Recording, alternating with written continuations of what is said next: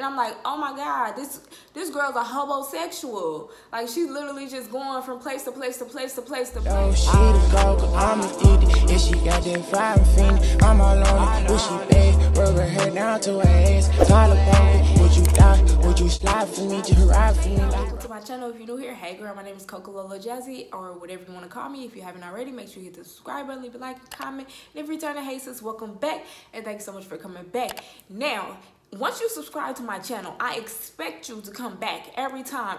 No matter what I post, I expect you to come back every time.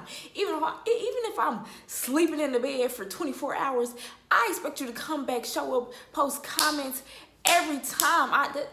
That's what I expect. That's what I expect. If you can't do that, you don't really like me for real. You don't really like me for real. Like, if I'm trying on socks, you should be here like, yes, sis, stripe, polka dot. Yeah, that's what you're supposed to do. That's what you're supposed to do. You know what they say? Anyways, hey y'all. You remember when I made the last story and I said, you bitches better not ever ask me to live with me ever again, because ain't nobody ever staying with me ever again. I lied. You know, sometimes I be lying. Sometimes, and I'm not gonna say it's a lie. Sometimes it's not like really me lying, like purposely lying. It's just like some things be happening, and it's like maybe I'm slightly a pushover. Maybe like it's hard for me to say no, or maybe the person didn't really ask. So let me give y'all this step. If y'all been watching my channel, y'all know people always staying with me. People always living with me. I pick a person up and they don't ever want to leave. People come to my house and they just don't want to ever leave. Ever. So this time it was my sister's friend. So it wasn't even my house guest. It was my sister's friend. So am I drunk? Why did I just like, hold on. I got some, hold on. Okay, I live right by a liquor store, right? How about I just walk to the liquor store to get this, like a wine or like a real alcoholic, because you know alcoholics, they don't ever be having no car or nothing. They be walking everywhere. They be posted outside the gas station. I walked in the not the gas station, outside the liquor store. I walked in the liquor store looking real auntie-ish. Got my liquor, walked back home like a true alkie. Anyway, this the pimp juice we got for today. It ain't no wine.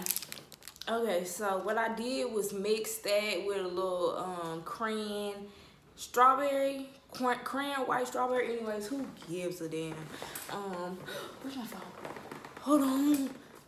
Okay, so if y'all know, my sister came here from Arizona to help me out with Cameron, and you know, and she's been here since November. So she's been here since November, and she didn't have any friends. She didn't know anybody, but she ended up getting a job like down the street, and she met this girl. Y'all know my sister is a little stud, and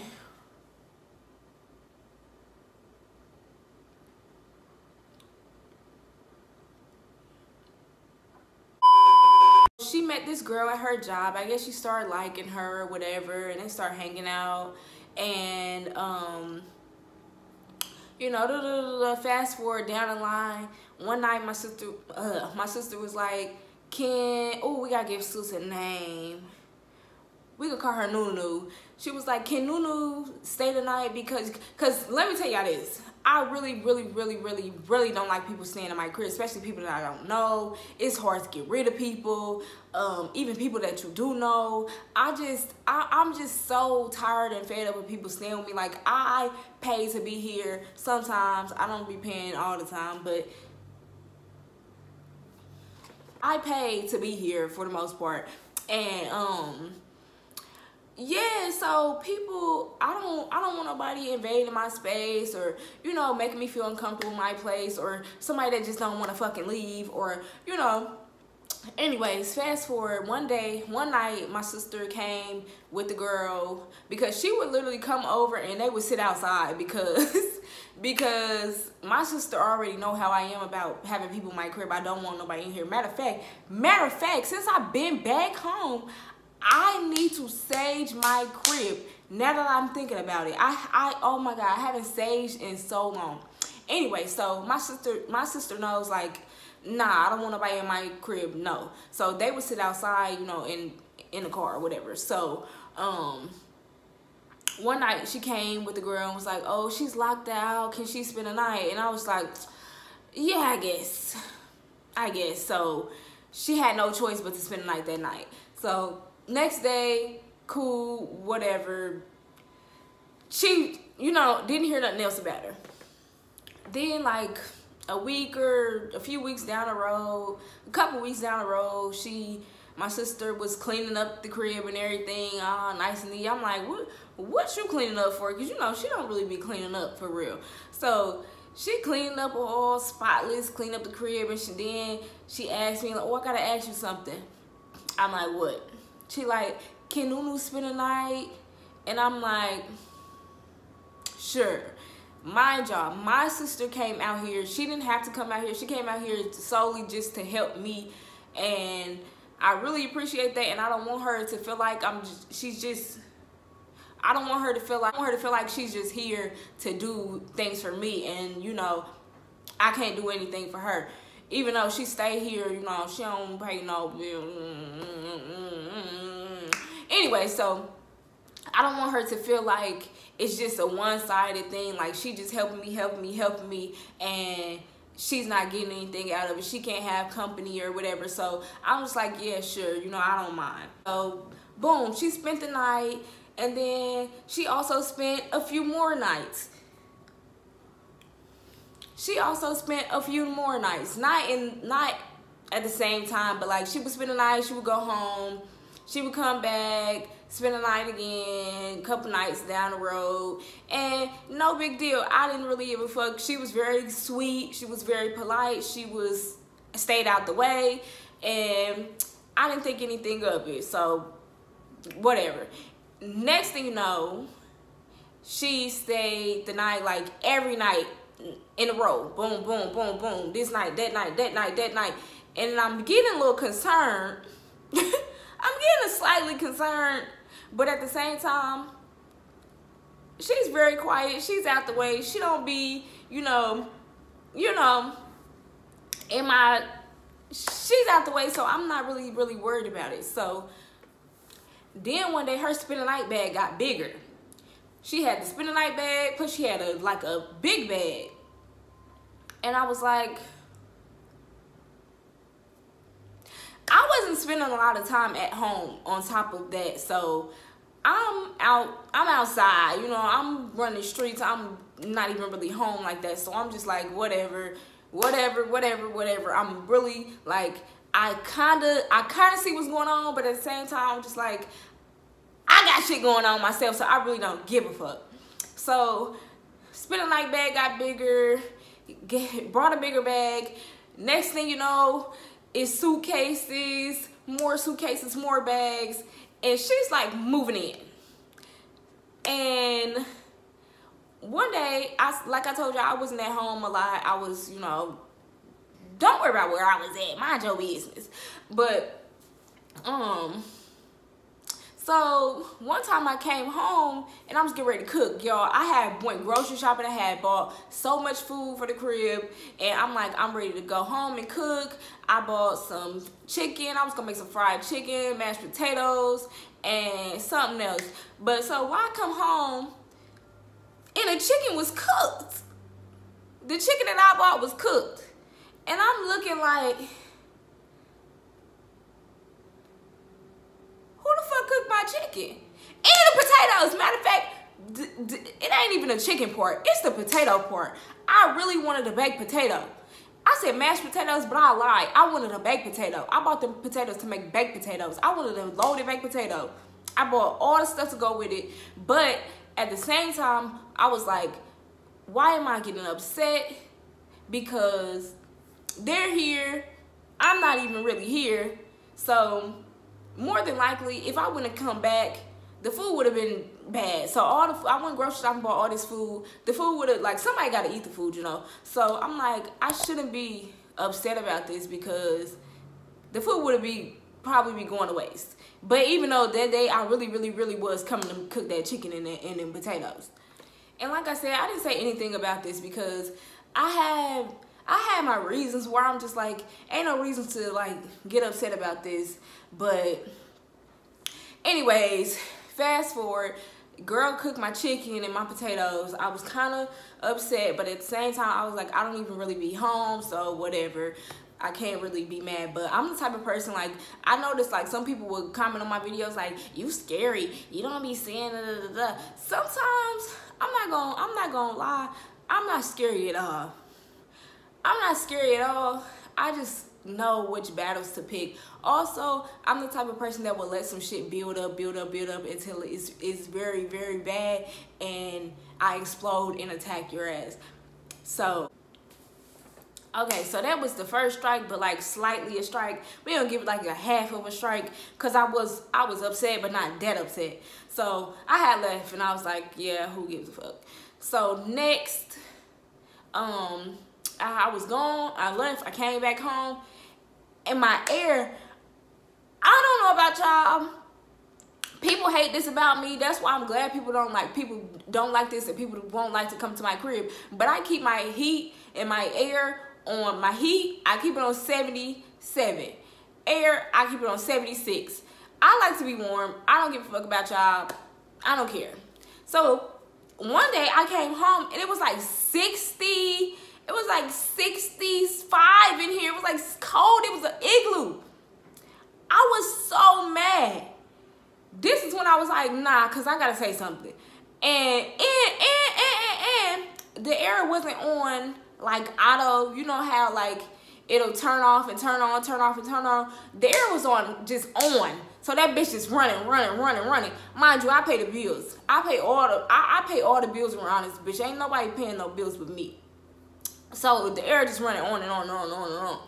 My light bill already high as the fuck. So now I'm really mad. Now, okay, you ate the chicken, whatever, cool. You cooked my chicken, whatever. But touching my thermostat, now you got to be crazy. Now you got to be out your fucking mind. So I'm like, don't touch the thermostat. Do what you do, but watch my thermostat. Don't touch my thermostat, cause this ain't that type of party. Especially if you, unless you got some money on the bills. I also came with my hand out. I said, you got some money on the bills? Don't touch my thermostat. At this point, it's been like 3 weeks. Homegirl just been here for like 3 consecutive weeks. Ain't left, ain't did nothing, ain't offered nothing, but cooking my food and touching my thermostat. And at this point, I'm like, all right, I want her to go.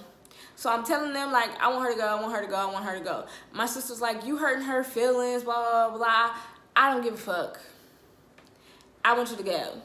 She packed all her bags up and she was getting ready to go. At this point, she just started getting comfortable in my crib. Like, she would leave her lashes everywhere. She would just leave shit everywhere. One day I came home and her panties was at the front door. Her panties, inside of her pants was at the front door. And I was just like, enough is enough. This is trifling. I don't even leave my own panties at my front door. Like, you got your panties at my front door. That's really fucking disgusting. The panties at the front door, the bathroom was just trifling, nasty. And I'm just like, I'm not the most cleanliest, tidiest person. I'm not going to say that. I am a little bit messy, but I'm not really fucking disgusting. So, like, everywhere I turn, like, her shit is just everywhere. She cooking all the food, leaving food. Like, when I came back home one day, there was, like, pots of food with mold on them on the stove, just sitting there. So, I'm just like, what the fuck is going on? Like, I just don't, like, I can't. What are you doing? What are you doing? It was just, like, the panties at the door. The panties at the door, that really just blew me. Like, you could low-key get away with anything else, not the food on the stove, bitch, because that's just fucking nasty. The food was on the stove for I don't know how long, bitch, because it was mold. There was mold. And I wasn't here. So let's not say that I let the shit happen, because I wasn't here. But there was mold on the food. Your panties was at the door. Your eyelashes just everywhere. Everywhere I turn walking, your eyelashes everywhere. What's going on, sis? You're getting comfortable. You're getting way too fucking comfortable. And I don't like this shit. You gotta skedaddle. Sayonara. Sayonara. You gotta go. But this is when I was getting... I'm a horrible person. So anyways, this is when I was getting ready to... We was all getting ready to go to Arizona. So we was all getting ready to go back to Arizona for my mom's graduation. And I was like, we had Hazel, a puppy, and I was like, I don't want to... I mean, I can't leave the puppy here by herself, you know, and I don't got nobody else to watch her. So I was like, hey, you don't have to go, but if you want to stay, can you watch the dog? Can you watch the dog while we gone? And she was like, yeah, of course. And she's, like I said, she's very, very sweet. She's very, very sweet. So, she was like, yeah, of course. I was like, okay, yeah, you don't have to go then. So anyways, when we came back from Arizona, I was like, all right, well, I'd like to see you go. thanks for pet sitting, but yeah, I really want you to leave. But I didn't want to make it so obvious, like, and then like, why I'm trying to tiptoe around shit? This my crib, bitch. That's my crib. But I didn't want to make it obvious like I used her to watch the dog, even though I did. She know I used her to watch the damn dog. So I was like, I'm just let her stay for a little bit longer, you know, because whatever. But then, like, in my mind, I had started thinking, like, shoot, she can stay because, like I said, I pay all the bills here. So, like, me, my sister, and her, we could be splitting the bills around here, you feel me? So I started, in my mind, like, making this a good idea. Like, shoot, she can stay as long as she, you know, putting in on the bills. Anyways, I guess my sister started putting in on bills, but Nunu, she was like, nah. She didn't say it to me, but I guess she was telling my sister, like, no, she not putting in on no bills or whatever. I don't know what she was saying, but I never seen no cash. So, like, I'm over here plotting, like, she about to get the fuck up out of here. So fast forward, we on like the next month at this point. So she's been here for almost like 2 months. So next month roll by, and I guess her and my sister break up. So now she's leaving. She told my sister she needed space or whatever, blah blah blah. And my sister went and dropped her off somewhere and whatever. Okay, so next, my sister, she has a job and she works like weird, crazy hours. And Nunu, sometimes Nunu will babysit my daughter for me. And my daughter really likes her a lot. So I was like, can you call Nunu and ask her if she could babysit? Because my sister was going to be at work. So I'm like, could you call Nunu to ask her if she would babysit? Because I had like a little date or something. That was literally just recent. I had a little date night. So she was like, sure. And I paid her $100 to watch my daughter. I guess when I left here, my sister was still here and she was here. And like I told y'all, they broke up, but my sister was still here. I guess she didn't go to work, and Nuna was here too. And I guess they got into an argument or whatever, and my daughter said she was hiding in the bathroom. She was like, she was scared or whatever, and Nunu left. And I'm calculating, when did she leave? Because I gave her $100 to stay here for this many hours. So at what point did she leave, and is she gonna get my money back?